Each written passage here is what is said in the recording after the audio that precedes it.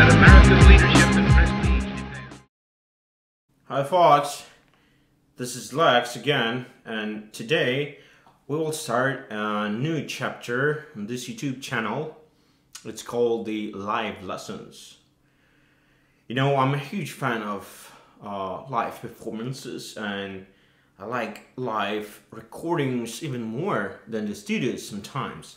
You know, because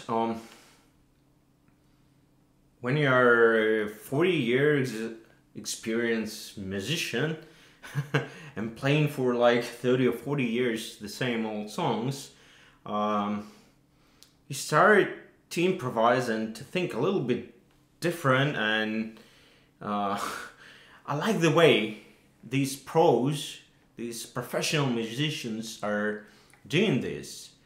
Within their borders, they got the same old songs, but they do it a little bit different than usually.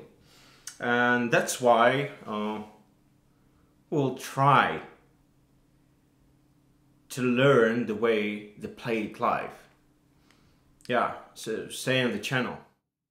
Okay, today we have a classic Pink Floyd song called The Dogs from the 1977 release album called Animals. It's the second favorite album from the Pink Floyd. You know, it's a great period of Pink Floyd activity for me, because the music is not that naive and, you know, wavy like the early Pink Floyd till the Metal album. And it's not over constructed and too, I would say, too serious, like the Final Cut, for example. Yeah. So today we'll learn the main solo from the Dogs song, performed by Roger Waters during the In the Flesh tour, and played by a great guitar player, the Doyle Bramhall II. You know, before we will start, I'm trying to get as much as I can, as close as I can, during playing the notes and the sound itself also. Yeah, it was obvious to use a Strat for playing Pink Floyd and the Dogs song, but when you will listen to this live performance, you will hear that the sound of the Doyle Bramhall II is much differs from the one that performed by David Gilmour, for example. And I really tried to get close to his sound, but that's why I used my Access Super Sport for this lesson.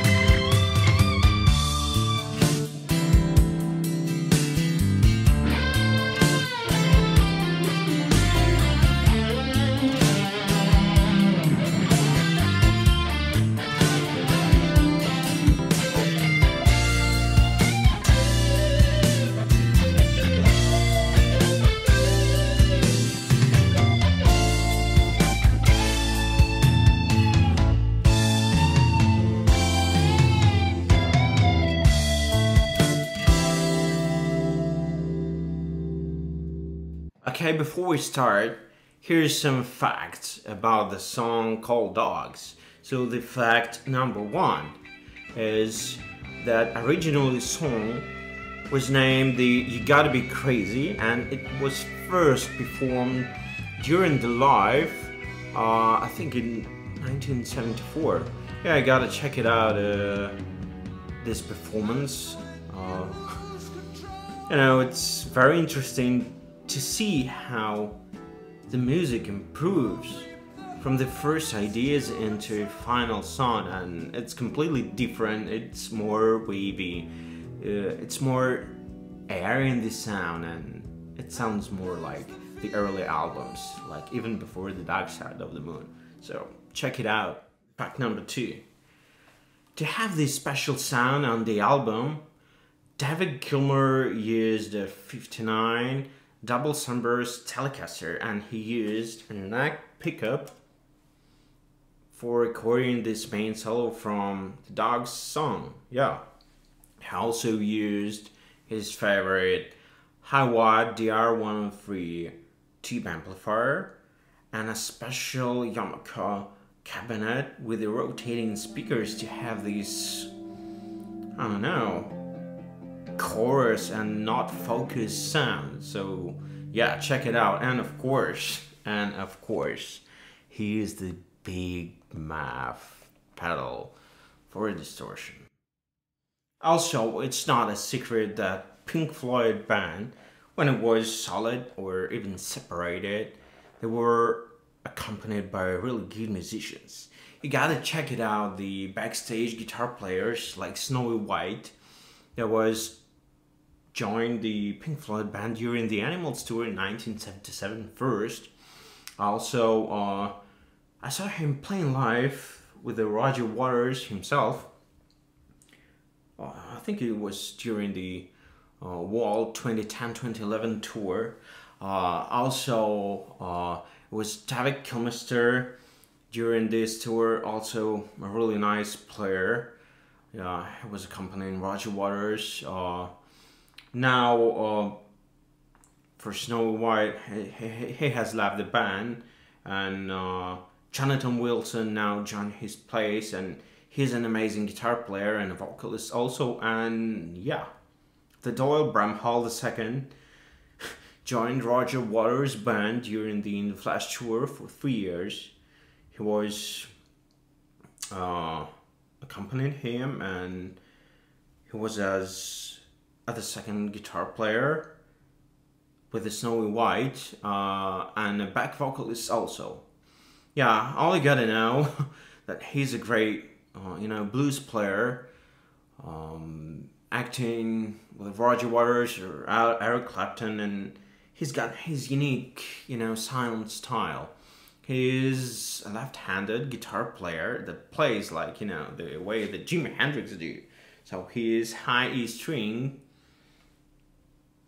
here's on the upper part of the neck, so it gives him a really unique sound for banding, because you don't bend the up like we right-handed guys do.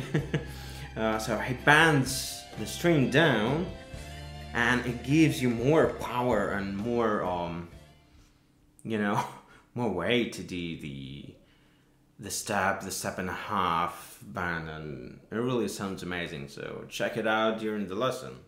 Okay, we will use the neck pickup first, and we'll play this section with fingers, hide and pick like this. We will start to bend the harmonics on the 12 and 15 on the second string, like this, and then turn the volume a little bit off,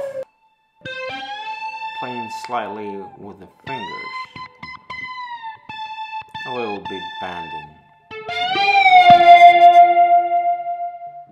Okay, here we go with a bridge pickup for more aggressive sound, and doing the pentatonic bend.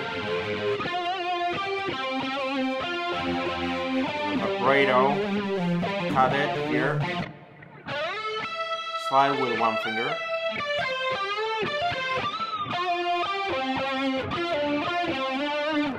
That's it. The high 3 strings we pull up with a pick for more aggressive way, like this. Lots of vibrato,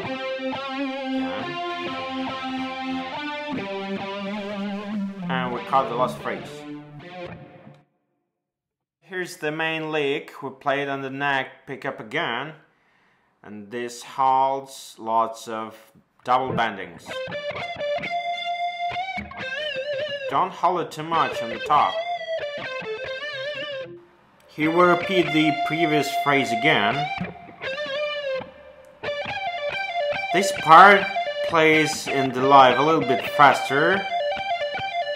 And then we go for tremolo and the double bend. Okay, we switch to bridge pickup again and make rough harmonics. It's not the same maybe exactly like in the live, but lots of vibrato and cut it. Here we go for the neck again and repeats the main lick.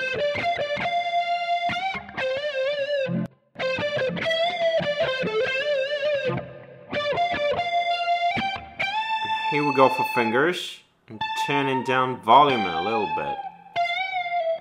That's it. So yeah, that was it. I hope you guys really enjoyed the lesson, and maybe this part of the channel will make you interesting. Yeah, so I mean the live lessons. So subscribe, donate, and watch my videos. Have a nice day. See ya.